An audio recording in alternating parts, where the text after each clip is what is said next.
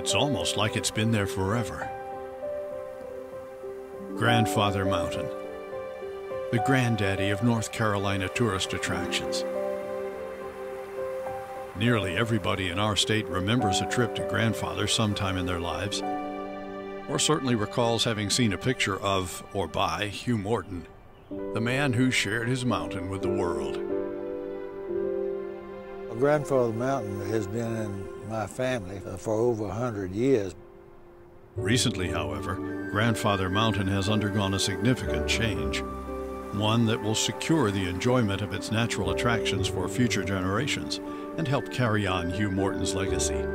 Grandfather Mountain is going to be preserved in perpetuity in its wild natural state. In 2009, 2,600 acres of backcountry Grandfather became a North Carolina state park. The for-profit company that once managed the mountain has been transformed into a nonprofit, the Grandfather Mountain Stewardship Foundation, and will continue to manage the iconic features that the attraction's 250,000 or so annual visitors picture when they think of Grandfather Mountain, right beside the new state park.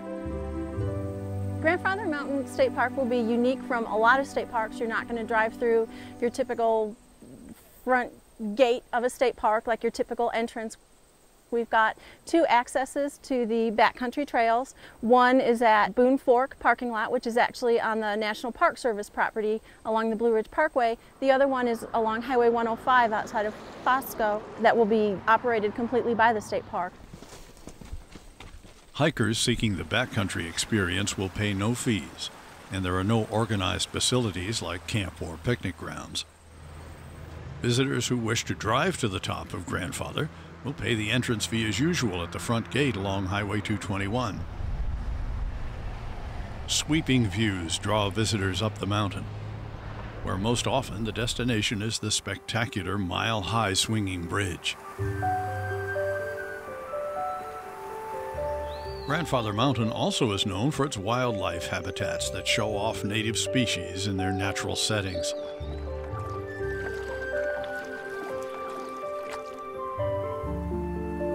And it's that natural setting that people come to see.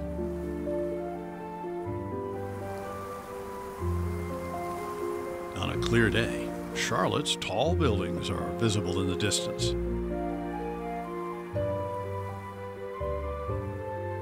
Grandfather Mountain is the most spectacular mountain in the southeast United States.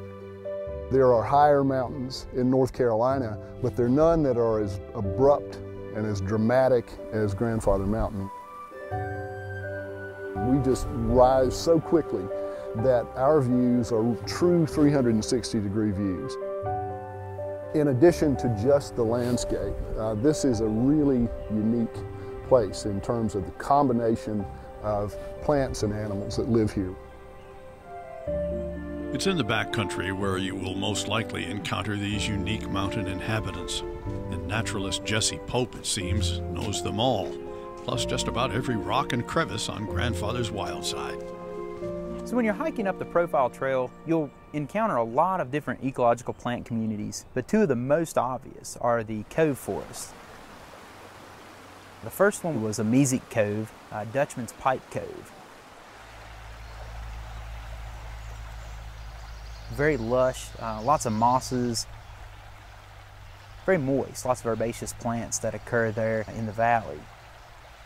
Once you step out of the mesite cove across the ridge into an acidic cove, you'll notice a lot of rhododendron, much less understory herbaceous plants.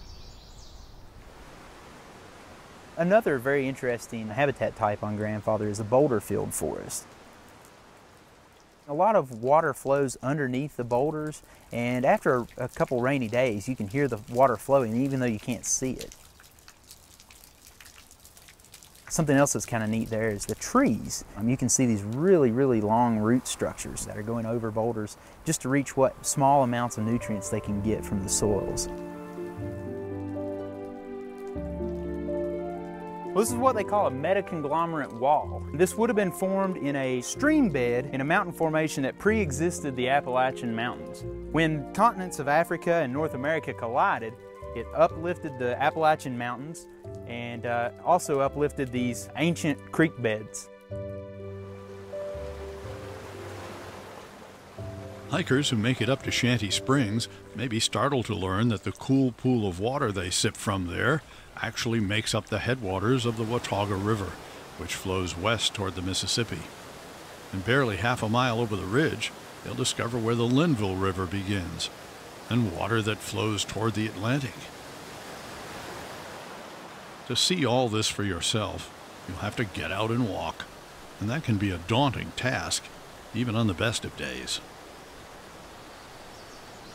I think the first thing I would advise people if they're coming to the park, especially for the first time, is that they should be prepared for rugged hiking, strenuous activity.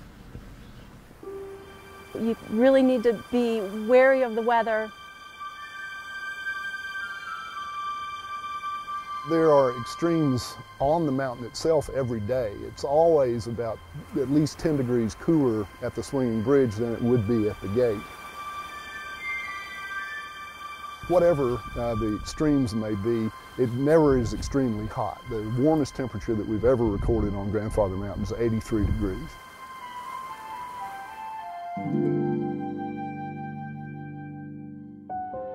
On the other hand, last winter we had one stretch of 7 or 8 days when the wind chill at the bridge never got above minus 20 degrees. Few people get to experience these winter extremes, but Grandfather's backcountry can be amazingly beautiful if you're willing to invest the time and energy to get there.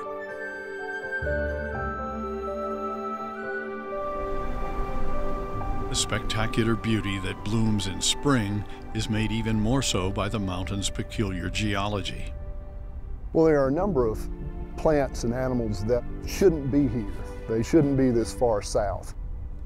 It's because of the combination of our elevation, our particular geography, and the fact that we were sort of an island during the last ice age. Then when the glaciers retreated, they adapted to this place. There are a number of species that either only live here or that only live here and in a few other places. We're located in the transition zone between northern and southern plants and animals.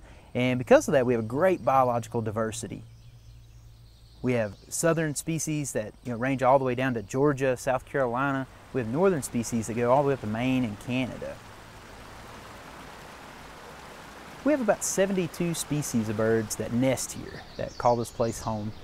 This is also a very important stopover habitat for migrants that go further north from here. Although some have thought Hugh Morton himself came up with the name Grandfather for his mountain, it actually goes back to the 1700s. Perhaps this view off Highway 105 from Boone of what looks, to some anyway, like a reclining old man with a beard inspired the name. But the less known profile, which is an upright profile view, which you can see all those same features very well. And some people argue that that was the original profile view of Grandfather Mountain. It's reassuring that Grandfather is still Grandfather. And even though the backcountry management is changing, visitors are not likely to see much physical change. Grandfather Mountain State Park will continue to protect and preserve those elements, and that when people come to this park, that's what they're going to expect to see. A remote, backcountry, more wilderness type of area, and experience the elements and nature in its really raw form. We're looking forward to working hand in hand with the North Carolina State Parks. Also, the fact that we're now a nonprofit corporation means that every dime of everybody's admission is going to be used on the mountain to help preserve it and to better show people what there is to offer. Which, of course, is plenty. From drive to the top Grandfather Mountain to the more rugged and wild state park backcountry. The only question now is, when may we expect you?